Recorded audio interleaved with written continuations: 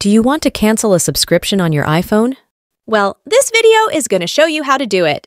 So if you had subscribed to an app or service on your iPhone and you don't want to pay anymore because you don't like it, you can easily cancel and stop the subscription by opening the settings on your iOS device, and we will tap on our Apple ID name at the top in order to open our Apple ID settings. The page should look something like this, where you have a couple of different settings and options, and we will tap on this Subscriptions button. That will show us all of the different apps and services to which we are subscribed to, and I only have my Google One subscription, as well as vidIQ. Let's say I don't want to pay for vidIQ anymore. I can tap on it, and it will show me some details about my subscription.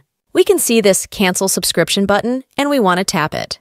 We will get a little message that says, if you confirm and end your subscription now, you can still access it until a certain date. So I will cancel the subscription now, but I can still access vidIQ until February 26th or until the subscription cycle ends, since I had paid for it.